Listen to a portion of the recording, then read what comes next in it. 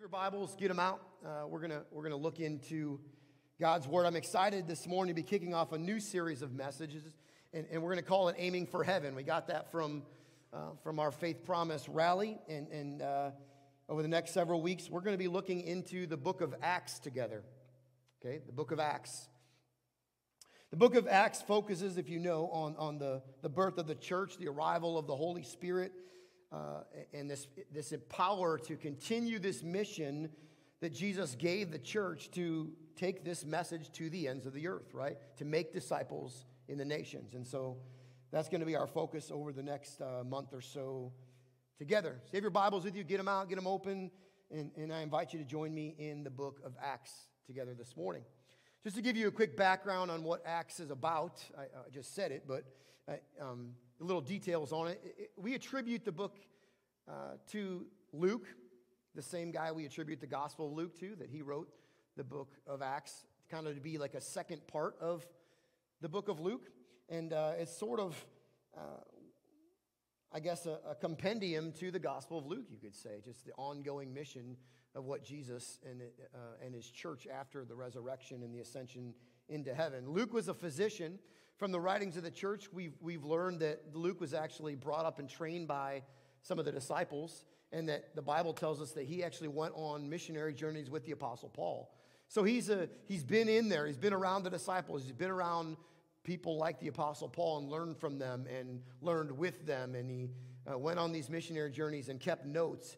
You'll see in his writing throughout the Gospel of Luke and in the book of Acts that he's very detail-oriented. Okay, he doesn't like to leave things to guesswork, you could say. And so he wants to show evidence and of what really went on and what took place in those moments, okay? So we're going to cover the book of Acts in this series together. And obviously the book of Acts is like 28 chapters, I believe. We're not going to cover the entire thing. We'd be here till like November. But we are going to kind of pick our way through it and share the story of the church as it got its beginning. So join me in Acts chapter 1, and we're going to start right at the beginning. Acts chapter 1, beginning at the very first verse. Lean into somebody, open your own Bible. We'll throw the words on the screen if technology allows for us here. And this is what the book of Acts says, verse 1. In my former book, Theophilus, so that's the Gospel of Luke he's referencing. And if you actually go to Luke, you'd see that he introduces and he says, hey, Theophilus, this is for you. So this book is also written to Theophilus. So my former book, Theophilus, I wrote all that Jesus began to do and teach until the day he was taken up to heaven after giving instructions through the Holy Spirit to the apostles he had chosen. After his suffering, he presented himself to them and gave many convincing proofs that he was alive. He appeared to them over a period of 40 days and spoke about the kingdom of God. Now, I want you to think about that for a moment. So Jesus has died. He's been buried. He's raised to new life. Okay? And over a period of 40 days, he has now appeared to a multitude of people. He's with the disciples. He's spending time with the disciples. Scripture says that he lived with them. He walked among them, that he actually broke bread and dined with them. Not in a spirit form or not in some force, but the physical man, Jesus, was there among his people. Amazing, right? They saw him crucified. They saw him risen back to life, and that he broke bread with them and continued to share about the kingdom of God. On one such occasion, verse 4, while he was eating with them, he gave them this command. Do not leave Jerusalem, but wait. Somebody say, wait. Wait, but wait for the gift my Father promised, which you have heard me speak about. For John baptized with water, but in a few days you will be baptized with the Holy Spirit. So if you read through the Gospels, prior to Jesus' crucifixion, you'll see him over and over again teaching about the kingdom of God, the kingdom of God, the kingdom of God. This is what it's going to be like. He shares it in parables. The kingdom of God is like this. The kingdom of God is like that. When the kingdom of God arrives, this is what it's going to be. And I think the disciples, just like they did when they had their own thoughts about the Messiah and what he was going to look like, I think they hear what they want to hear from Jesus.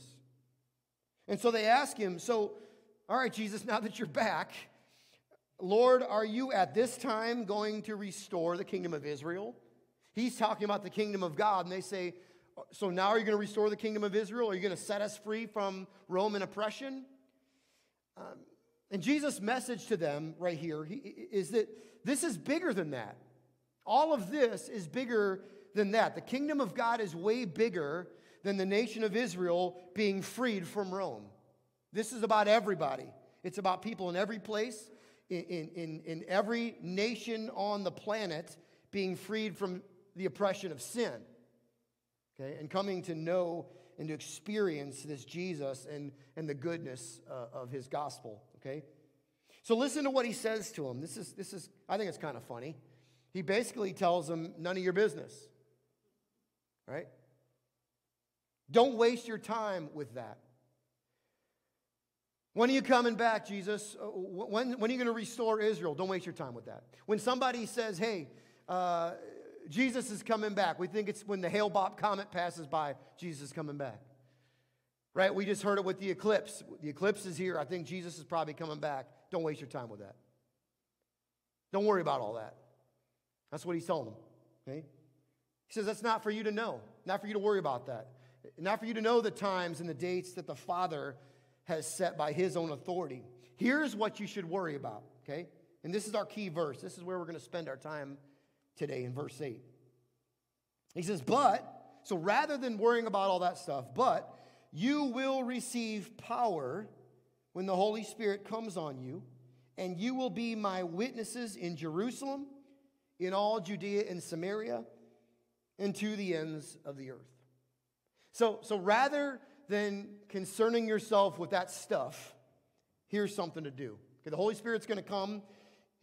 And when he does, you're going to have a job to do. And your job is going to be my witnesses in Jerusalem, in Judea, in Samaria, and all the way to the ends of the earth. Now this verse 8, is crucial, I believe, for the theology of the church, for the mission of the church. This is why the church is here, okay? This is why we're here, friends, and what we're supposed to be doing. And honestly, if you want to look at the book of Acts and ask the question, what is the book of Acts really about? It's about this verse, chapter 1, verse 8. Okay? Jesus says the Holy Spirit's going to come. That's going to happen in chapter 2 at Pentecost. We're going to talk about that next week, so come on back.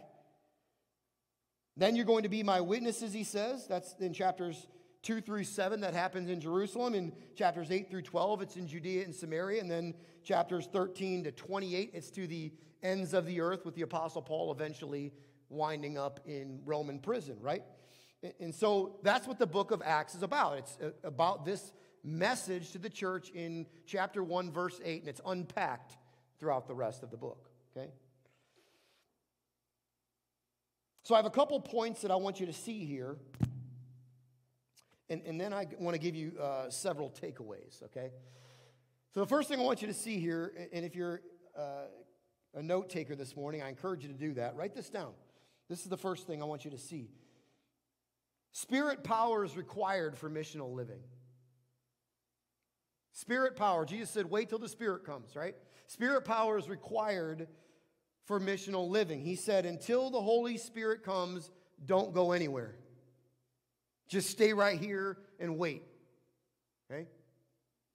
And then when the Spirit comes, he's going to give you the power to go and do what I'm commanding you to do. I love this quote I found from R.C. Sproul. He said, if you try to do this in your own power, you will fail. The reason for the outpouring of the Holy Spirit is not to make us feel spiritual. It's not to give us a spiritual high. It's so that we can do the job that Jesus gave the church to do. If you try to be a witness with no Spirit power, you won't be able to do it. Spirit power is required for missional living. I think that there are a lot of believers who are exhausted, who are living exhausted and living anxious and living fearful and maybe run out of gas. Okay, you don't need to stick your hand up, but you're out of gas today. And there are many things in life that contribute to that. But could it be that one of the things that contributes to that in our lives is because we're trying to fight a spiritual battle with our own worldly weapons? We're trying to do what Jesus asked us to do apart from the Spirit of God. Because we think we can. We could do that. Yeah, we could take care of that. We can handle that. We can do that. We're strong, right? We're strong enough. We're organized. We're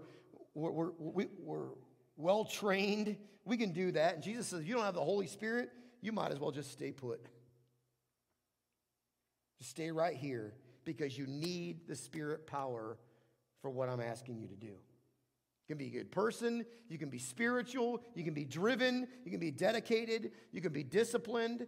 If you do not have the power of the Spirit living inside of you, you have no chance of accomplishing what Jesus has asked you to do. Okay?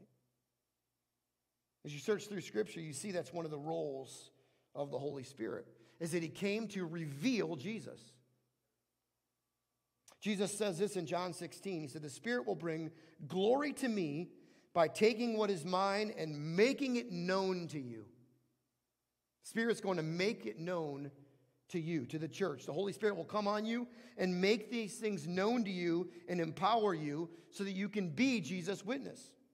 So that people here, there, and everywhere can come to see Jesus and come to know Jesus, to know about the goodness and the grace and the mercy and the love of Jesus. The Spirit wants people to see Jesus. He wants people to know Jesus. And listen, without the Spirit, you and I don't look like Jesus. Okay?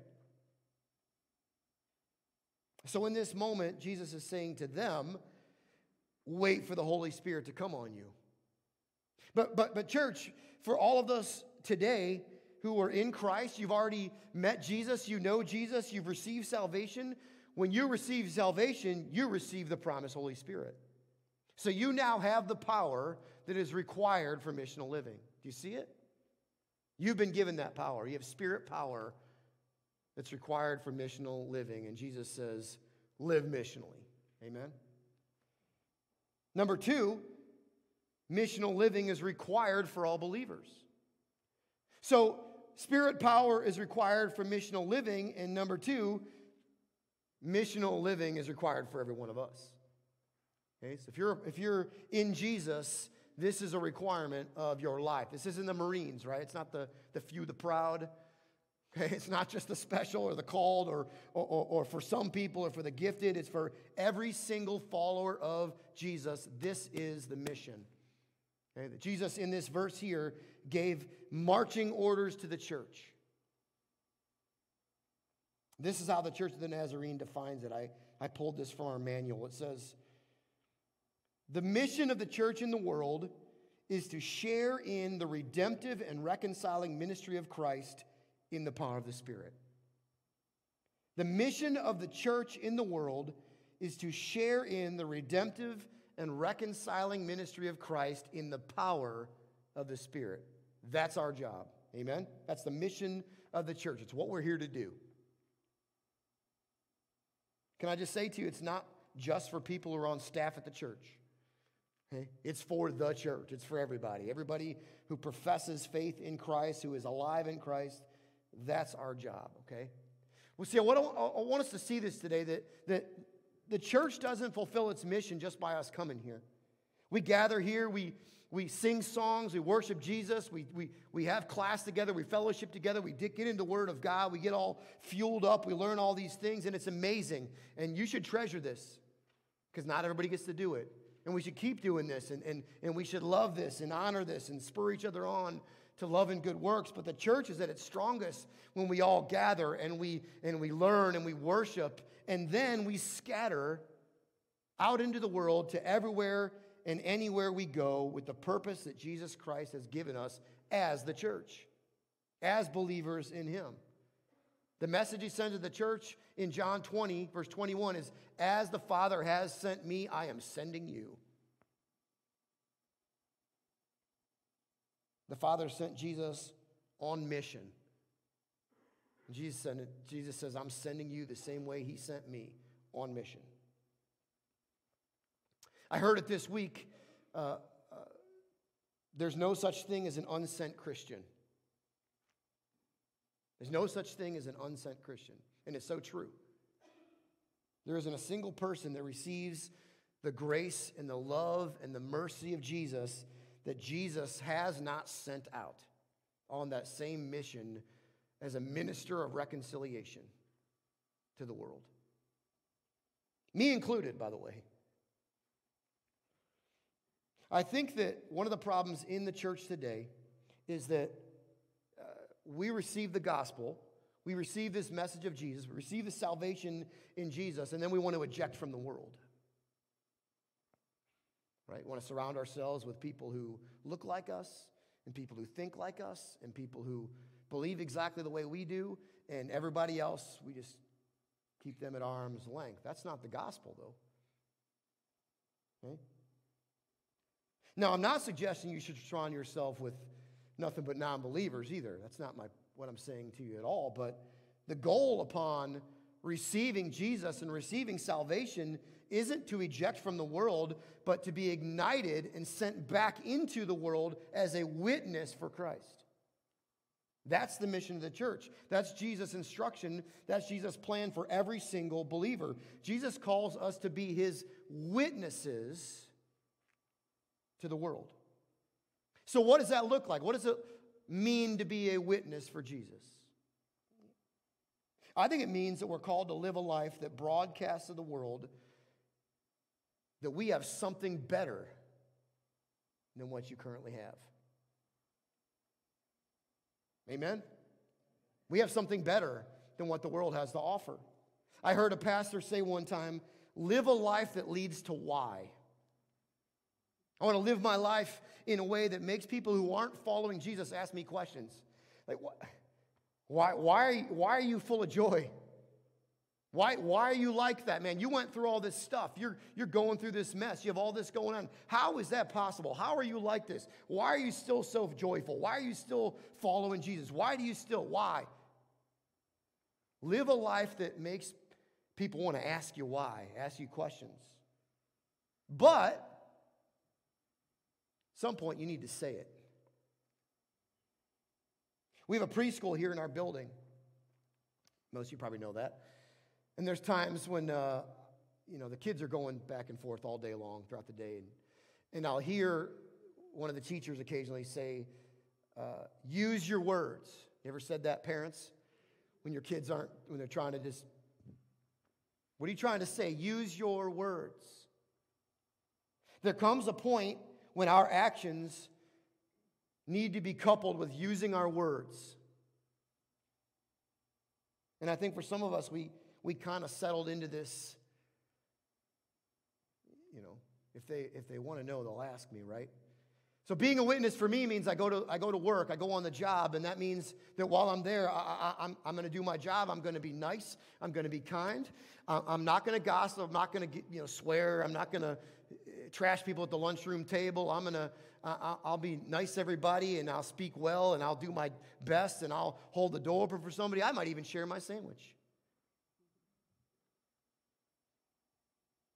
And all those things are awesome, and you should keep doing them, but at a certain point, you have to couple, I'm going to live this with my actions, to I'm going to speak this with my words, right? And there's a tension there, isn't there? Well, I understand the tension. I remember years ago when I was a new believer in Christ, a younger believer, and it's still with me to this day, to some degree. But I remember God rescued me from a destructive lifestyle, right? My life was a mess, okay? And so the people that I hung out with were in a mess. We lived a mess. And Jesus pulled me out of that. And so then all of a sudden I was no longer hanging out with those people. And so they're like, hey, why aren't you hanging out with us, right? And so I kind of had to be like, well, I accepted Jesus. I'm a Christian now and all that. And so they kind of understood, but not really. And I was just, by me not showing up, my actions are revealing this to them. I'm no longer like you. I'm different. And I never forget, one of my friends at the time said to me, he's trying to understand it all, and he said, if this whole Jesus thing is so important to you, why have you never told me about him? So I'm not coming at you today. I'm with you in it, okay? That's not called courage. That's called comfort. That's not called missional. That's called complacency, right? It's not urgency. That's settling. And so, yes, observe my life and see how I live. Notice that I have something that you don't have. Please continue to do that. But at a certain point, the Holy Spirit came to empower us to testify. I love this story from Acts chapter 4. Peter and John are thrown in jail. They're going around telling people about the resurrection of Jesus. And they're like, you guys can't do that. And they arrest them and throw them in jail. Then they drag him in front of the Sanhedrin, which was the Jewish ruling council of the people. And they're like, what are you guys doing? What are you talking about? Why are you talking about this? Stop doing it. And they say, you guys are no longer permitted to tell people about Jesus and about the resurrection. And they said, we've seen something so great we cannot help but speak about what we've seen and heard. Ephesians chapter 6, Paul says, pray for me that whenever I speak, so I'm going to speak, okay? And when I do, pray that words would be given to me that I may fearlessly make known the mystery of the gospel. Live a life that leads to why, but you don't have to wait for people to ask it, okay? And again, there's a tension. I'm in this with you.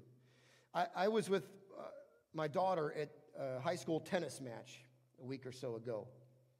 And one of her friends' mother was sitting there, and I said hi and all that. And when we were leaving, she said, Dad, you should probably, talk to her and, get to know her a little bit. And I said, you're right.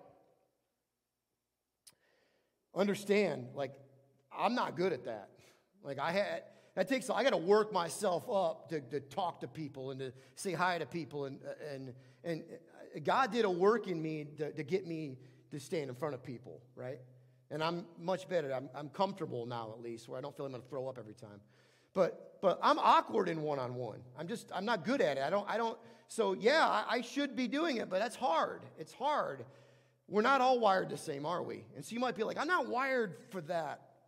I get it. But understand, just because we're not wired that way, we can't discount something just because it makes us uncomfortable. Right? Jesus gave us a mission, and just because we're not comfortable with it, we can't just throw it out. Right? Where did we get the idea that we're supposed to be comfortable anyway? It's going to be hard. It's too hard. Yeah, it is hard. And so, in fact, it's so hard you can't do it. That's why Jesus gave us the Holy Spirit to empower us so that you can do it. So Jesus told us to do it, and I'm pretty sure we know that we should, right? So let me just give you a few practical things to take with you, maybe to help us step in this direction of being a witness for Jesus, okay? So again, if you're a note taker, write these down. This is the first one. We witness as a natural response to that which we have experienced. We witness as a natural response to that which we have experienced. That's the purpose of a witness in court, isn't it? To testify to what they've experienced. Right? I saw this. I've experienced it, and so now I can tell you about it. I can tell you what I saw or experienced. I saw the guy. I know him. And so let me tell you about him. I've experienced him. I know him. I can share with you what he's like. You share from your experience. And we do it all the time, don't we? Right? You go to a restaurant, never been to. You shoot a low score on the golf course. You get a new car or something. You tell everybody about it. You got to go try someone. The pasta was great, right? You buy something new. You tell everybody. You start dating somebody new or you get married. Everybody knows about it. You have a baby.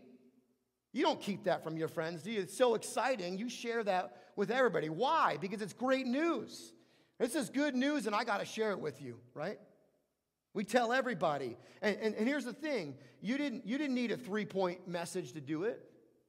You don't need here's the 7 steps you got to go through. No, this is awesome. I got to tell you about it. And so we share the news because I've experienced it, and I want you to know about it.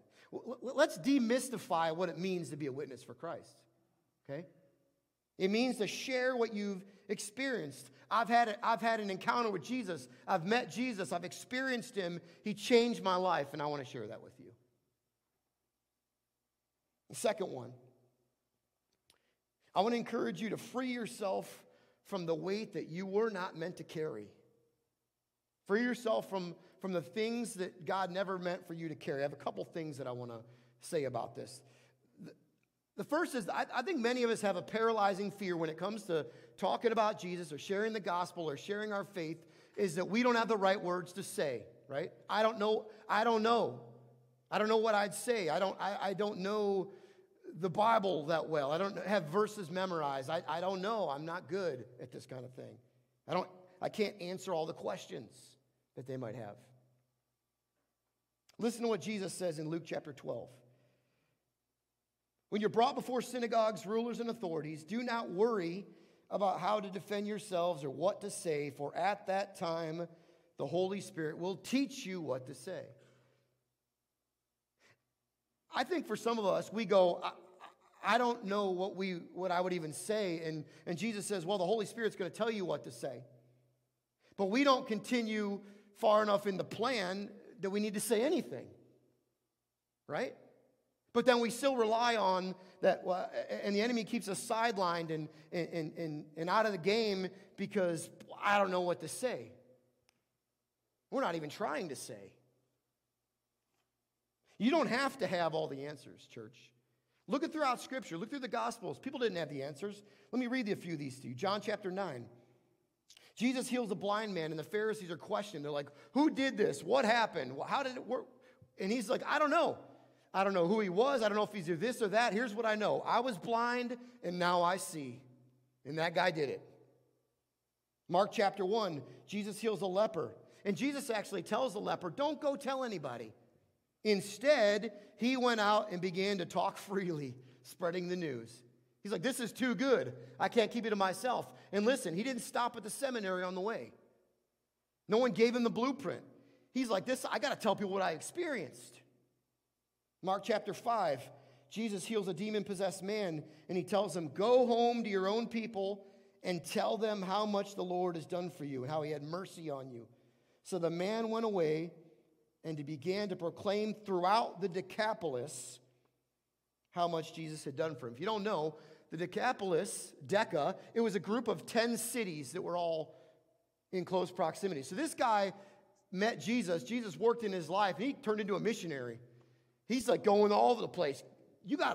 This guy, Jesus did this for me. Just go and telling everybody throughout the Decapolis what Jesus had done for him.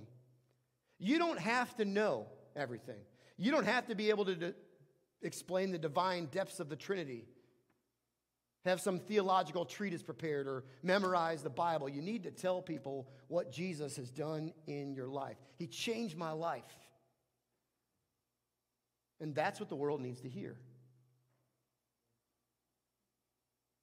Matthew 9, Jesus heals a dead girl. And it says, news of it spread throughout the whole region. People talked about it. John chapter 4, we know the story about the woman at the well.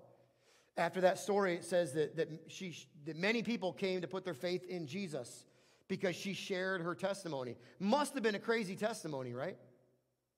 Here it is, quote, come see a man who told me everything I ever did. That's it. That was her testimony. And people came like, I got to meet this guy. And they put their faith in Jesus. So let's relieve this pressure that you need to have all the right answers and able to be a witness for Jesus. Okay? The only requirement is you've met Jesus, he's changed your life, and now you have the Spirit. Amen?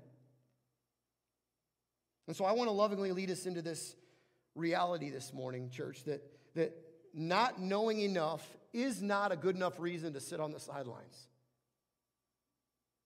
You knew enough to put your faith in Jesus for your eternal. Amen? You know enough to tell somebody about it. Another freedom here. You are not responsible for somebody's salvation. Do you know that? You and I don't convert anybody to Christianity. We don't save people's souls. That's not your job. So when you do get bold enough to share something and that person says, yeah, no thanks, buddy. I'm not really interested. Your coworker's like, whatever, man. Or People aren't really interested in it. They don't accept. They don't follow. That shouldn't give us a sense of failure, and it should not keep us from telling somebody again in the future, because their salvation isn't your responsibility, okay? For it is by grace you have been saved through faith. It is not of yourselves. It is a gift of God, not by works, so that no one can boast. It's not just the person who receives salvation that can't boast. I can't boast about leading him to Jesus anyway, because I didn't do it. I had nothing to do with it. It's a gift of God. God does the work. Amen? I'm not responsible for their conversion. I just need to be faithful in the proclamation. I need to be willing to share what Jesus has given me. He's given me life. I tell somebody about it. It's God who changes lives. It's Jesus who saves. You and I don't need to carry that burden, okay? A couple more quickly, and then we're winding this down. Please do not let past complacency or past failure lead you to future failure when it comes to living as a witness. Okay? Don't let the fact that you messed up in the past stop you from living it now or in the future. Okay? One of the most powerful things that I read in this preparation this week is the reality that when you flip over to chapter 2, that the first person to stand up when Pentecost comes and preaches the gospel is who? It's Peter. The same guy who denied Jesus 3 times.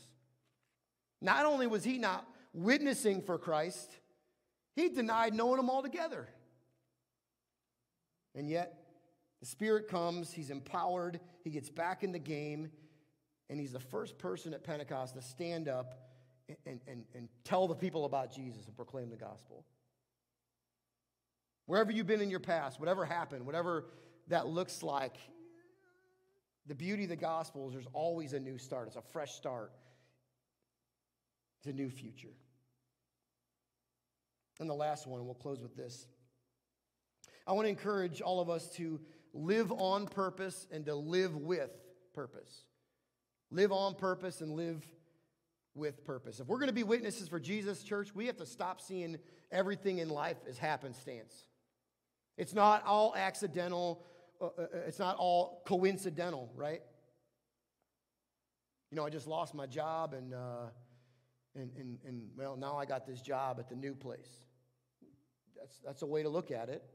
Or you could choose to see it through gospel lenses of my assignment ended there, and so now I don't work there anymore, and now God has a new assignment, so now I'm over here with a new group of people with this message to share, a new opportunity to share the gospel in a new place. It's perspective, right? And I'm not saying that God made your boss fire you. Maybe he did. Maybe he tried to get you out of that place. He wanted to get you away from a bad work spot. Or maybe you're just bad at your job. I don't know.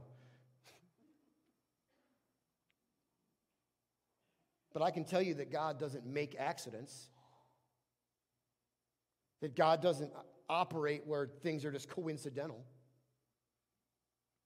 And I think we need to start looking at life with eyes that are wide open to the opportunity and the assignment that God has given to us.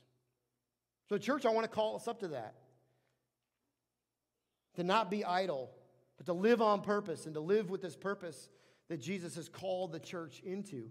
As you look down to the end of that passage, the final verse of this passage in verse 9, it says, after he said this, so after he gave them this instructions, their marching orders, he was taken up before their very eyes, and a cloud hid him from their sight. They were looking intently up into the sky as he was going, when suddenly 2 men dressed in white stood beside them. Men of Galilee, they said, why are you standing here looking into the sky? This same Jesus, who has been taken from you into heaven, will come back in the same way you have seen him go into heaven. The angel said, why are you guys standing here looking in the sky for? Right? Jesus told you he was coming back, right? He told you he was going to return. And so while you wait, get busy with what he told you to do. He gave you something to do, right? Stop wasting time. You've been given a mission. You've been given a job to do. You've been given a purpose. You've been given the Holy Spirit so you have power to do what Jesus asked you to do, get going. And church, that's who we are. That's who we're called to be. And that's how we're called to live as the people of God and how we're called to live as the church. I met Jesus and he changed my life. And I want people to see my life and go, man, you have something that I don't have, but I can't wait around for them to just ask me. I need to tell somebody about it. And it doesn't need to be 3 main points or some theological treatise. People need to hear, I met Jesus and he changed my life. Let me tell you about him. I see where you are in your life and I was there. And then I met Jesus. Let's be that kind of church. Amen? Let's be those kind of people on mission, while we're waiting for Jesus to return, people who aren't forsaking the very thing that Jesus gave us the instructions to do. He's given us the power required for the mission. He's given the mission to the people of the church. It's a requirement for us. We need to get busy, amen? I want to encourage you, friends. Be praying for who needs Jesus. Be praying for your neighbor. Be praying for your family member. Be praying for your coworker. Be praying that God might give you the direction and the words to say. He promised the Spirit will give you the words to say. We need to stop using it as an excuse to let the enemy sideline us from not talking to people about Jesus. If you've experienced Jesus, you got a calling on your life to tell somebody else. That's the mission of the church. That's where we're headed in this series, and I pray you're on board with it. Amen. This is where we're going. We need to tell people about Jesus.